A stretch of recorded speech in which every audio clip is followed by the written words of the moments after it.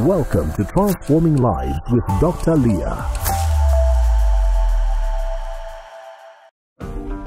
Dr. Liya Mutale is an author, Bible-believing ordained minister of the gospel, entrepreneur, life coach, medical doctor, mentor, mother, strategy policy analyst, and visionary leader. In this podcast, she discusses her book, Transform to Transform Zambia.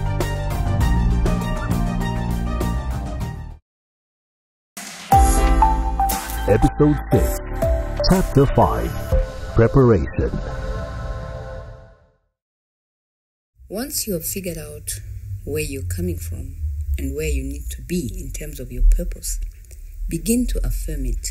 Create a vision board showing in pictorial form where it is you want to be. Talk about it as often as opportunity allows. It is important to have a clear-cut vision of where you want to be. But before you move forward to change anything in your life, it's important to assess where you are now. Look critically at your studies, your job, your career, your finances, your spirituality, your physical health, your relationships, your personality, your gifts and talents. What relationships in your life need nurturing? And which ones need to be dropped? You must realize that for every part of your journey in life, there will be people who will walk with you for a reason and a season. Be careful not to prolong any relationship beyond its usefulness. Secondly, you need to have faith and believe in yourself. Faith is an important ingredient to a successful life. The Bible tells us that without faith, it is impossible to please God. Once you are clear about your God-given purpose, you need to believe it and know beyond doubt that you can do it or you can become it. Thirdly, you should have a positive mindset. Always see and feel success, happiness, joy, peace, health, and wealth deliberately. Make a conscious decision to see life from a more positive point. Have an attitude of gratitude. Think about good things and you attract more good in your life. Fourthly, make decisions and act now. Stop procrastinating. You need to make decisions. If we don't make decisions, we will be at one place for a very long time. Make the decision, even if it may not be the right one. It shows confidence. If you make a wrong turn, you should admit your mistake, correct it, and move on. Finally, leave the past behind, but learn from it. The Bible tells us clearly, no one who puts his hand to the plow and looks back is fit to service in the kingdom of God. Luke 9:62. The past is past. If we hold on to the painful memories of the past years, they will anchor us to the same place and we will not progress. Have a free mind.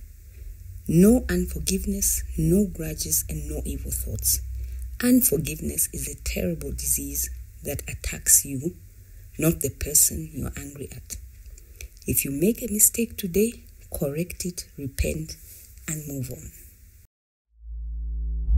This is Transforming Lives with Dr. Liya. Good evening. Welcome to Transforming Lives with Dr. Liya. Tonight, we are on Chapter 5, Preparation. This is Episode 6, and we've been having a very, very detailed discussion regarding this rather, small book that you can read in one sitting. And if you haven't read the book, what you heard at the beginning of this episode is an abridged version of Chapter 5. Dr. Liya, good evening. Good evening, Brian. Again, we are at your home. It's beautiful out here. Yes, sir. Perfect weather tonight. First things first, Doc. What's behind this chapter? What prompted this particular chapter talking about preparation? Well, before you begin anything in life, you're supposed to prepare. You can't go on a journey without preparing. Obviously, if you want to travel to go somewhere, you make sure your car is in order. You make sure you have enough fuel. You basically have to prepare. In this chapter, really, I'm looking at people who might have felt like they failed. So this gives them an opportunity to say, look, I could start again. So let me go back and prepare. So the chapter really tries to help us prepare to go forward. That's right. Yeah. Right in the second paragraph of this chapter, you talk about the SWOT analysis, the SWOT analysis. What's that? What were you trying to say regarding SWOT analysis? What is a SWOT analysis on the personal level like this? Yeah, so basically, you're sitting down and thinking through in terms of what your strengths are. That's the S. What is it that I have? What am I equipped with? Okay? And then you look at the opportunities around you, or your weaknesses, secondly. What am I weak in? What is it that I can strengthen in myself? And then what opportunities lie around me that I can take advantage of? And then, of course, the threats. What are the threats? So basically, we do this for organizations and for other things like team building and things like that, but you can do it at a personal level. Yes, that's right. So you could sit down and write and think through, what am I strong at? What are my strengths? What is it that I have? But what are my weaknesses on the other hand? That's right. And then what are my opportunities and threats? And knowing those, then you're able to see what can cover what. Because once you know them, then it's easier to know how you can take advantage of an opportunity. Yeah. Don't people just go into someone has an idea, they jump and try to execute it without really checking? Is that what analysis is talking about? Usually that's what we do. We think of an idea and then boom, I want to do it without sitting down to think that, okay, even if I want to do this, yes, I can to a certain extent, but then what are my weaknesses? Who else do I need to pull in? Or what else do I need to do in order for me to do this thing? And then what opportunities are there out there that could help me do this thing? But then again, what are the threats? So we need to understand all this even at a personal level. So let's say someone discovers what their strength is. They realize, okay, I'm gifted in one particular area. What do they do now? What am I supposed to do with identifying my talent, my gift, my strength? Well, once you identify your talent, your gift, then I would encourage you to improve on it.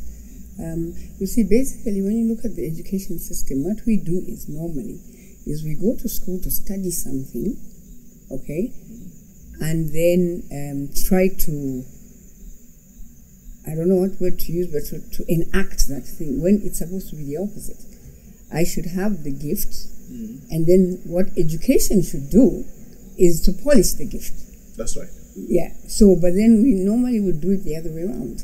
So, for me, once you know your strength, then it's easier for you to look at what can I do to improve on this strength. I mean, most people depend on academic documents.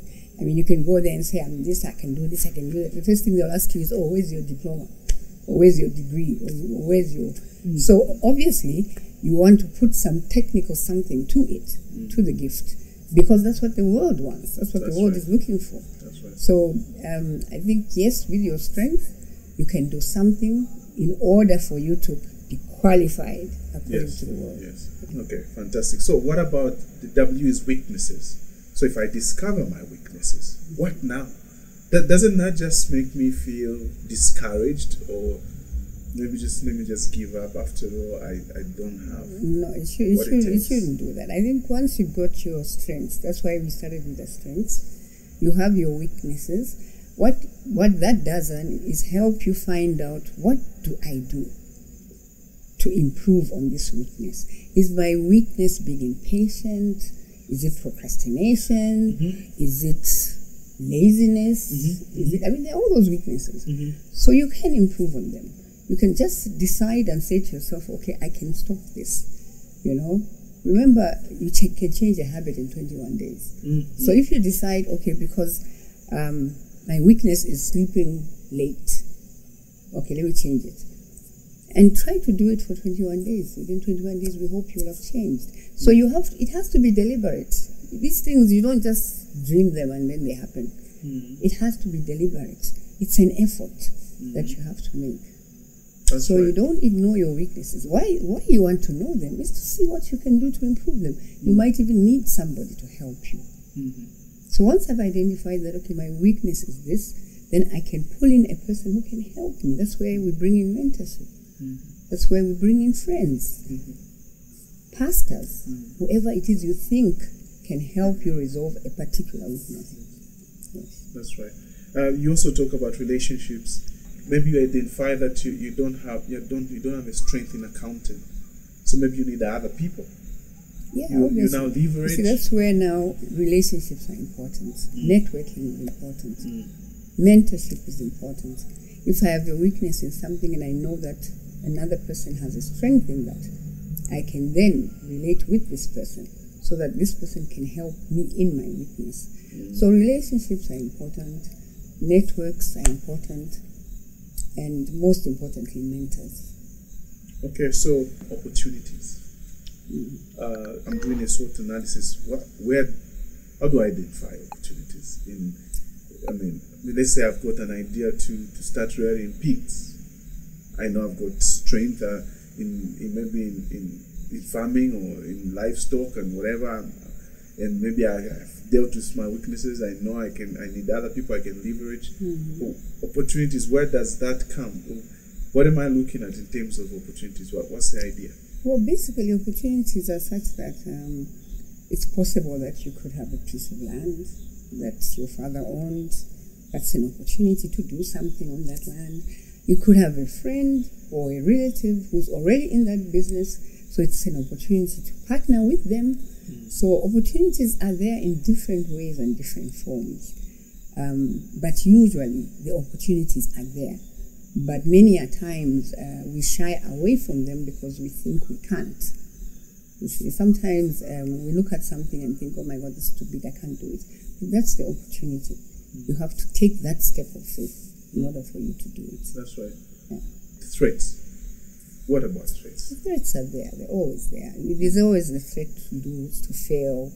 I won't make it. They'll laugh at me. What will they think? And most of those, it's because of the outside, the environment that you are in. Who are you talking to? Who are you living with?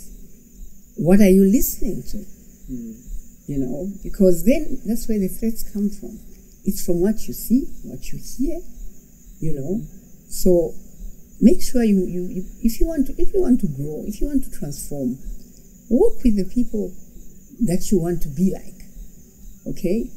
Don't work with the people who are not what you want to be. Don't work with the chickens. Yes, don't work with the chickens. So with the eagles. So that's a threat in itself. If you are going to look at another person and compare yourself, it's a threat in itself. So you must be confident also in yourself. Remember, in the beginning of the book, we talk about purpose. We talk about knowing who you are. And once you know who you are, and that strength that you have, then can overcome the threat. We'll be right back.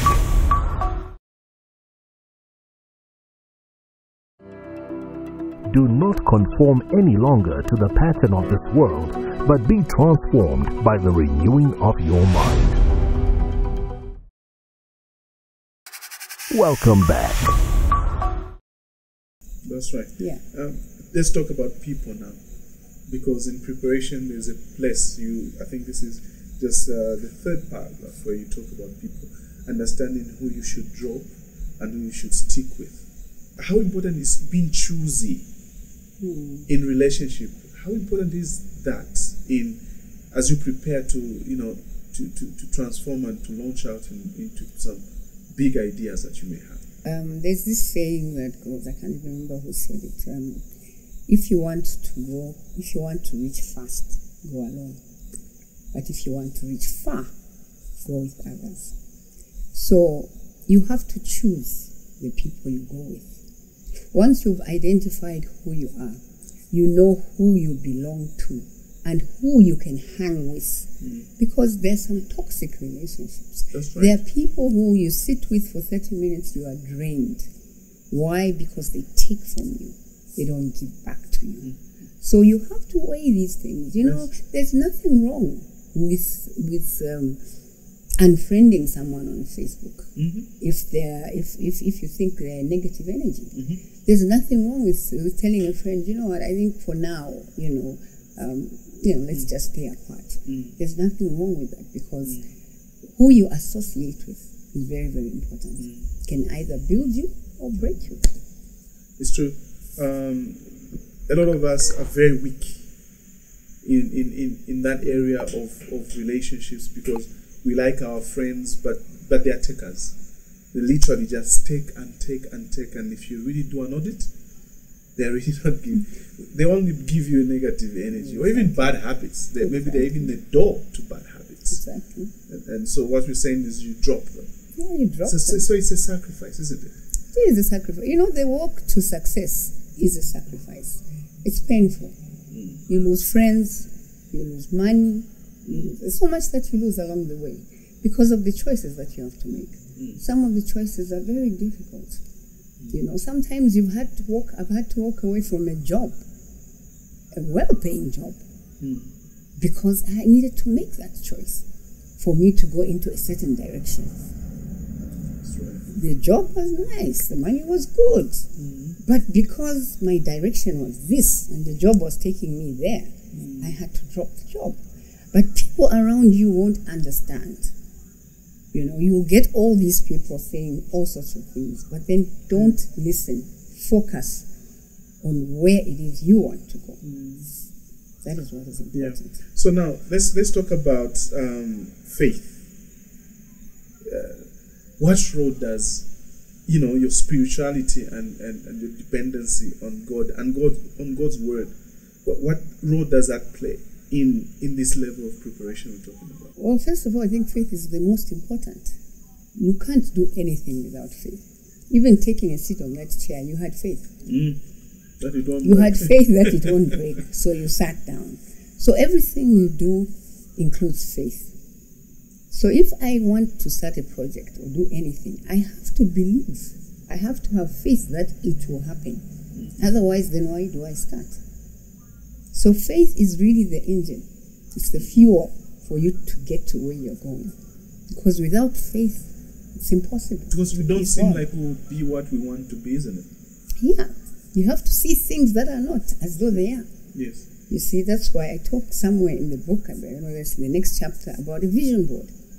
You must visualize. You must see where you're going. Because if you can't see where you're going, how are you going to get there? How will you know you've arrived? And how will you know you've arrived? And then what makes you see where you're going? It's faith. You right now, as you look around, there might be nothing that looks like it. But within you, you have the faith that I will get there. Positive mindset. Yes, positive mindset. A lot of us go into, there's something I wrote some time back, a lot of us will go into business with an overabundance of ignorance. And part of that ignorance is just not knowing that you have to have a positive mindset. Positivity, is it natural? Is it something you have to build? I wish it was natural. It's something you need to build. That's why I said, you see, everything is an effort. Success is an effort. You can't just sit there and think I'm going to be successful because... No, it's an effort. It's a mindset change. You have to keep thinking positive. Yes, bad things happen, but you have to get up. Each time it happens, you have to get up and start again. And hope and pray that this time around, I'm going to make it. We don't promise you success in the first time you do it, but then keep doing it. Eventually, you will succeed. Yes. That faith will keep you going. There's a scripture that says, rejoice. And again, I say rejoice. And there are people who discount the Bible as not being a motivational book, but it is the real, not the fake motivation we see with motivation speakers around. The Bible is the real, because it says, rejoice. Rejoice. And then the Bible also says that the joy of the Lord is my strength. I would like us to delve into joy, into positivity, into gratitude, into those positive energies. How How important are they? And which energies can you point at, said maybe this and that are important when you wake up in the morning as you pursue your dream? What energies do you want to build? When you wake up in the morning, you wake up with gratitude. First of all, you've woken up. That's already a plus. Yes. Because many others probably didn't wake up. So you wake up with an attitude of gratitude. And I think through the course of the day, I think it's important to keep thinking positive thoughts. Whether they're thoughts about another person or thoughts about other things, they need to be positive. It's dangerous to always think, oh my God, if I go there, then this bad thing is going to happen. Or why are you thinking like that? Why should it have to be bad? So think positive. Think good things about yourself and about everybody else. Because you are beautiful. You know, God made you beautiful, and God said, you know, He has a good plan for you. Yes. He has a plan to prosper you, Yeah. to give you a hope And and the a future. future. So how about listening to those scriptures and just repeating them? Even if you repeat one scripture the whole day, it's good enough. And keep that joy bubbling. You know, you are better off watching a comedy than a horror. Yes. You know, sit there That's and good laugh your head advice. off. That's You know? good advice right Yeah. there. Bonus advice. Watch comedy, not horror. Not horror. You know, laugh your head off. Yeah. You know, Positive and that energies. brings you, because the more positive energy you have, the more positive you attract. Yes. Good things begin to happen to you. You can just take a look at your life. When you wake up in the morning and you're grumpy and you're angry and you're complaining, the whole day is gonna be bad. Because you're attracting negative energy. Yeah. So instead of tears of joy, I would rather laugh in pain, right? Yeah, you know what I mean? So you wake up in the morning and you're yes, maybe you're broke or whatever it is wrong with you, but you wake up in the morning and you're singing and you're dancing and you're laughing and you're good morning everybody and you're smiling, and as you go on, you're attracting good things. And you see, funny enough, the whole day you see positivity around you. So it is important to have that mindset, that heart of love and kindness and joy and peace. Profound. Very important. Yes. Peace is another energy. Peace. You know, God outlines all these energies in the Bible, doesn't He? Yes. Peace. Gratitude, Joy. peace, joy, Yes. giving. Yes. Maybe let's talk about giving, because it's a great source of energy that we underestimate. Yes, we He do. who blesses is greater. Than the one who has been blessed. Yes.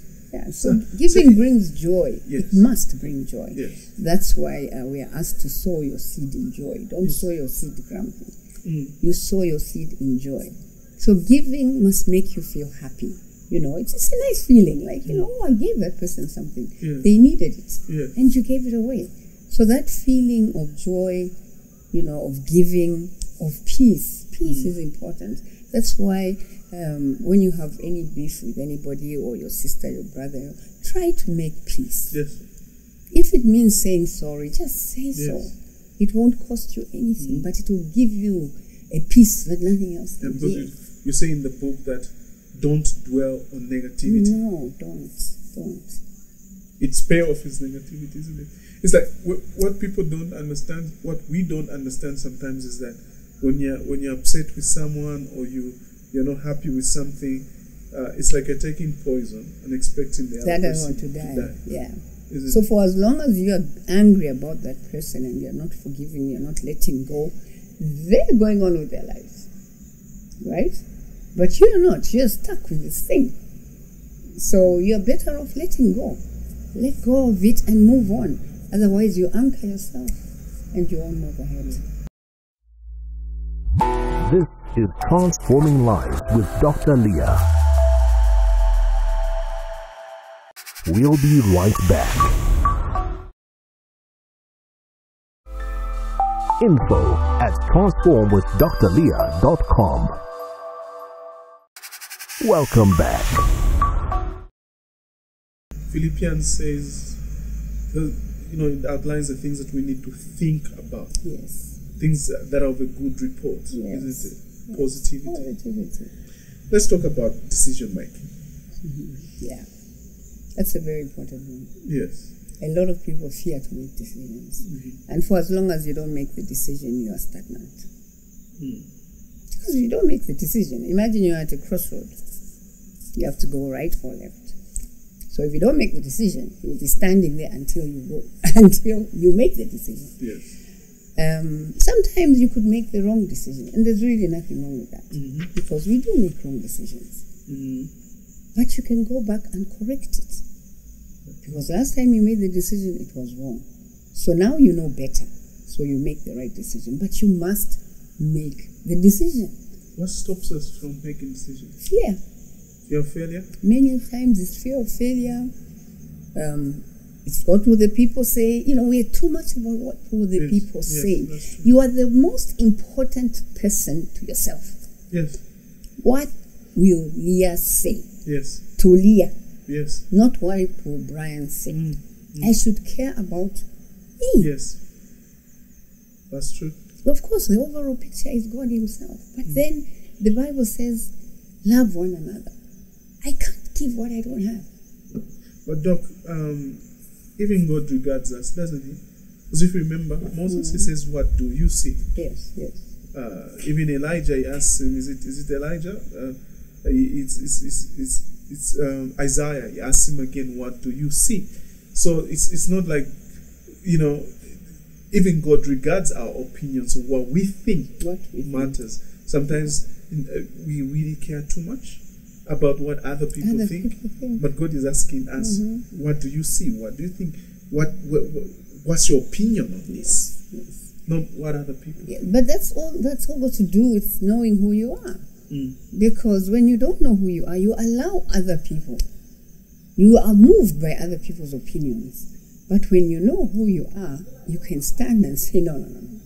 This is what I'm going to do. This is my direction. I don't really care what you think, but this is what I think, and this is what is right for me in that moment. But then a lot of people fear to do that because I'm going to hurt her, I'm going to hurt him. Come on. It's about you. At the end of the day, it sounds selfish. But then that's what gets you going. That is what will make you. And probably those people we think will look at us funny when we make a decision, they might even benefit more from us making those decisions. Exactly. And then maybe they don't want you to make it because they don't want you to succeed.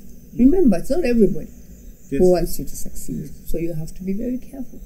They'll come to you with counsel and tell you how, don't do that, you can't make it, and and then you decide to believe them instead of believing yourself.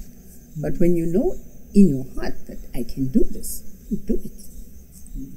And we are creators, aren't we? Of course we are. So whatever we say we will do, it's doable. Exactly. We're created in the image of God. And God is a creator. He spoke things into existence.